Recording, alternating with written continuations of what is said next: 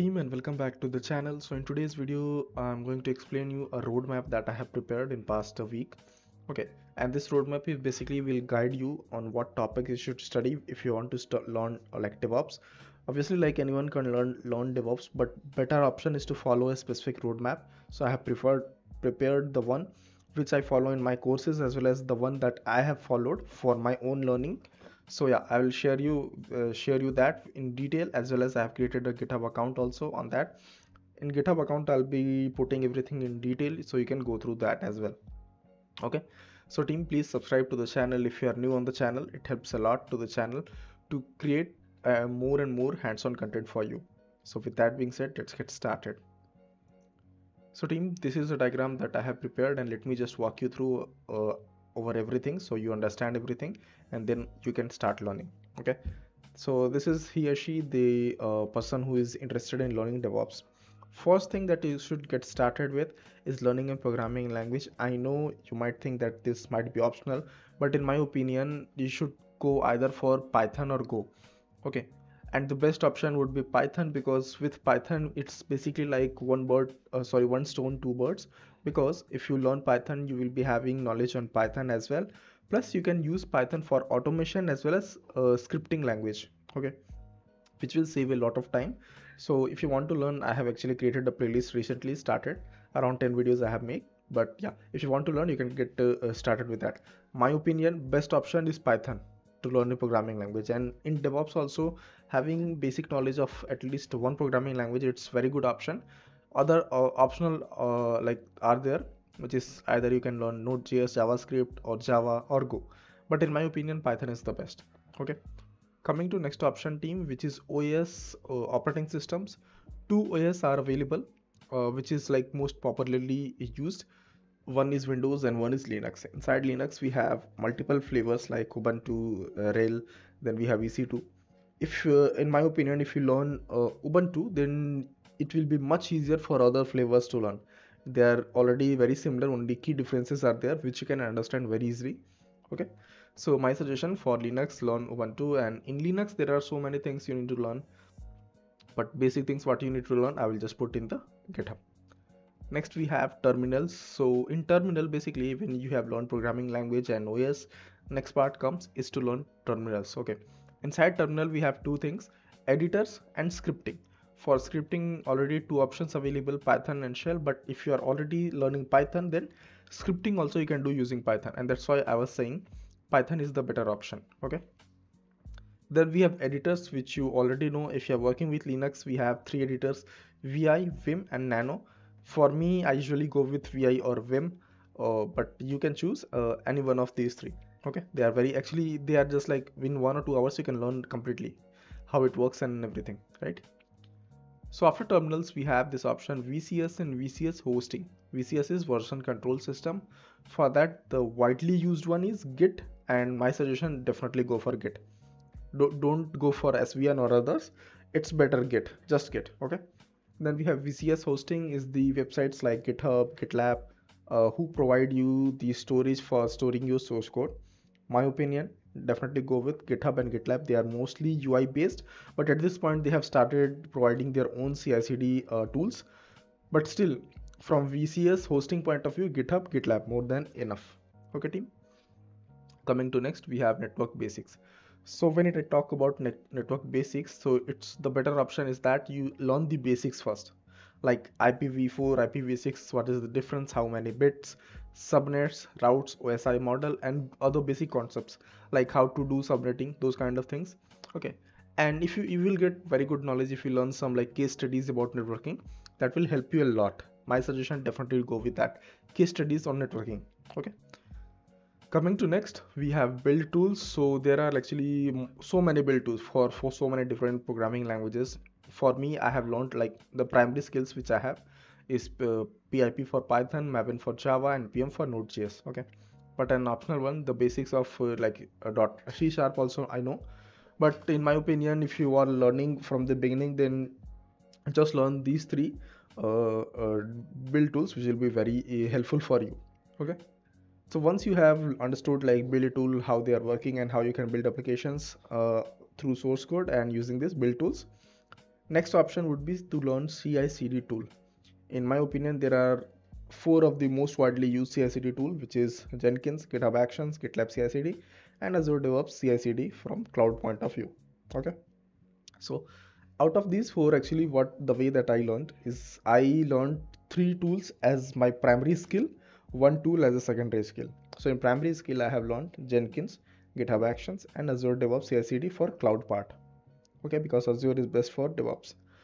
But as a secondary also, I have learned GitLab CI/CD because this is one of my uh, not the primary skill, but as a secondary skill I have learned the basics of it, how to write pipelines and all. Okay, but in my option, these are the things that you should go for. And even if you don't want to learn multiples, you can just go with Jenkins and Azure DevOps. That is also fine. Then we have security tools. Now why do we learn security tools? That is the question. So team, at this point you already know, like, DevOps is getting very much crowded because people are coming from all different domains and they want to switch. So since there is too much of crowd and everyone is learning DevOps, so obviously you want to stand out, right? So if you want to stand out from other candidates, the best option, learn security tools in addition to other DevOps CI/CD part. Okay, in security tools we have so many options: SonarQube, OS Dependency Check, OS Zap, Trivy, and Anchor.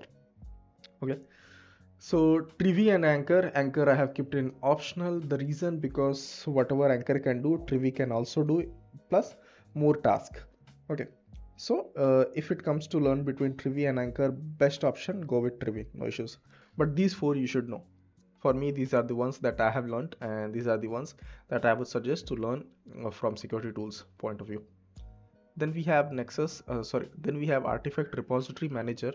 So when you build your application using build tools like Maven for Java, so you generate artifacts in the form of jar or var file. Okay, and it is possible, if you are like making multiple changes, it will generate different jar files every time, right? So in companies, what happen, they like to do release management, different versions of application they want to release. So for that, they keep the generated artifacts in a separate repository, which is known as Artifact Repository Manager. There are three kinds of that available. There are more than three also, but these are the ones that I have good experience on. First one is Nexus 3, which is my primary skill as Artifact Repository Manager, and then we have Azure Artifacts for cloud. Okay, there is third one, which is JFrog Artifactory, but again, as compared to Nexus, JFrog Artifactory has very less features. So if you are starting, I would suggest go for Nexus 3. That is the best option. Coming down, so we have other next tool, which is containerization tool, which is Docker. Docker is the one that we are going to use, and in my opinion, like, it's like, inside Docker, what you need to learn is how to write a Docker file, how to generate image from Docker file, how to generate container from Docker images, Docker network, Docker volumes, and Docker compose. These many things, if you know inside Docker, it is more than enough. Coming to next part, which is container orchestration tool. So as of now, like, in my knowledge, I know like four of the container orchestration tool: Kubernetes, OpenShift, AKS, and AWS. But in my opinion, you should not go for OpenShift because it's not being used almost everywhere. OpenShift is used previously was used being used in many companies, but the thing is ki, if you are getting Azure Kubernetes service and Elastic Kubernetes service and cloud platform, then nobody wants to go with OpenShift because they have like better support, I guess, as well as, like, since everyone is migrating their projects to cloud, so obviously they are going to prefer the cloud services. Okay, so in my opinion, three services you should know from container orchestration to Kubernetes, AKS, and EKS. Okay, now you might be thinking, why we need to learn three? It's very hectic. No, the reality is that if you learn Kubernetes, just Kubernetes, it will be more than enough. If you learn Kubernetes, then these two becomes very much easy, and yeah, in that way it's like one stone, three birds. It's very easy. But yeah, three kind of tools you can learn so that you can mention these in your resume. Coming to next, which is IAC tools. So there are many others also other than Terraform, Ansible, like Puppet, Chef. But when it comes to have the best ones, you should go with Terraform and Ansible because they are the best one in this field for like IAC field. Okay. Coming to next, which is cloud platform. Now this is the question from everyone: which cloud platform we should learn? So in my opinion, team, if you want to work for like infra side, When I say infra side, it's like creating secured infrastructure, creating networking and all. AWS is best for that. Okay. And AWS is preferred when it comes to like creating infrastructure. That is the best main option with for which AWS is considered best. But when it comes to a DevOps part, like you want to learn DevOps and you want to build and deploy applications, best option is Azure, and that's what I have done. So these are the services that I learned in AWS: EC2, EKS, ECR, S3, VPC, and in Azure DevOps I learned Azure DevOps and Azure Functions, AKS, ECR, storage, and app service. These are my primary skills from cloud point of view. And in my opinion, if you are getting started, my suggestion is like have little bit experience of both, because you don't know like where they will charge you for, where they might ask you to come and start working on this tool. So in that case, if you have a little bit of knowledge on both the cloud services, you can easily transition to anywhere it's needed. Okay. Last section which I want to explain is monitoring. So inside monitoring, actually I have learned three tools: Grafana, Prometheus, and cloud monitoring tools. First two are the like primary ones, and cloud monitoring tool is the secondary one. So in case of Grafana and Prometheus, I have experience with other data sources also other than Prometheus, like Victoria Matrix, a few more, InfluxDB and more.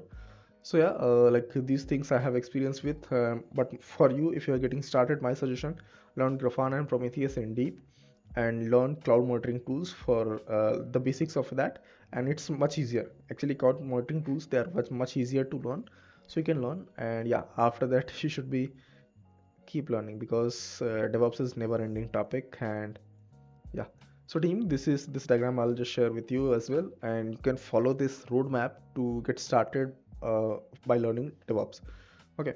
Also team, I have created one GitHub repository for it, which will be little more detailed in some time. Okay. And yeah, one more thing I will tell you team, there are some additional concepts also which you should learn. Two things which in my opinion that you should know: certifications and real-time troubleshooting. They are the most important. Okay. So in certifications, basically, if you are getting started, my suggestion: if you are AWS oriented, go with AWS Cloud Practitioner. That is the fundamental of that. And if you are is Azure oriented, then go for EZ 900, which is the fundamental of Azure. Okay. And once you become experienced, then you should learn. Then you should like have certification of CKA, Kubernetes Certified Administration. And the target certificate for these two cloud platforms should be AWS Certified DevOps Engineer and Azure DevOps Engineer Expert. These should be the target certification that you should go for. Yes team, so that's all for today, and I hope this video was useful. And please do not worry, I'll share you this diagram as well, so you can watch it and you can follow this diagram as well. So thanks for watching team, and have a nice day.